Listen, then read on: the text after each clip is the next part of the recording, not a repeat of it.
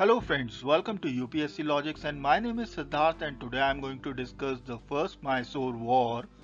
This war started in 1766 and lasted for almost 3 years, ending with the Treaty of Madras in 1769.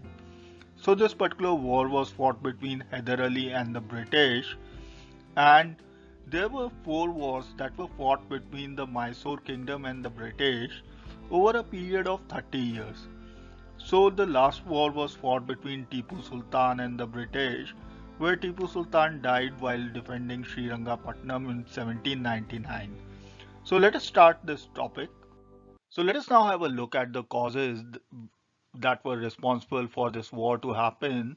And number one was that Haider Ali didn't like the British at all, so he really wanted to drive the British away from the Carnatic region, as well as at a later stage from India. So the British realized this fact that Haider Ali was plotting against them.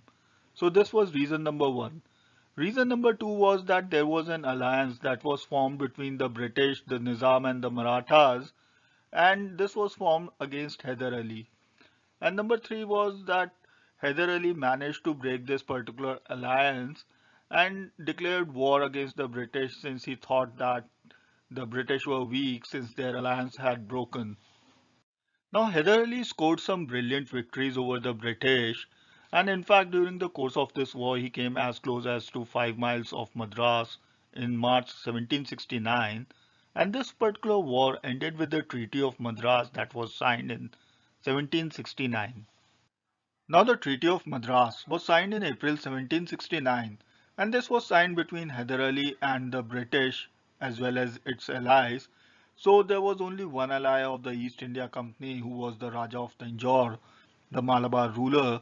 And this is what needs to be remembered here, that Raja of Tanjore, the Malabar ruler, helped the British against Haider Ali. And this particular treaty was signed with both of them, that was the company as well as the Raja of Tanjore. So let us now have a look at the clauses of this particular treaty.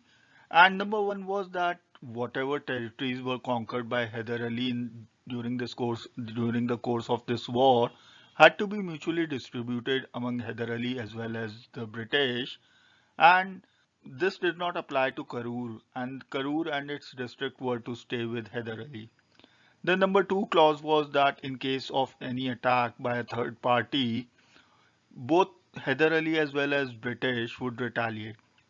Number third was that all the captured employees of the Madras government were to be released by Haider Ali. And number four was that Raja of Tanjore was to be considered as a friend and ally by Haider Ali.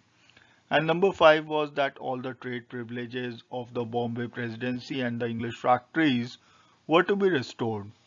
So this brings us to the end of this particular video on the first Mysore War that was fought between 1766 and 69, and Haider Ali came out victorious from it. We need to remember that Raja of Tanjore helped the British against Haider Ali, and Haider Ali almost came to 5 miles within Madras, and this particular war ended with the Treaty of Madras that was a defensive treaty and was signed in April 1769.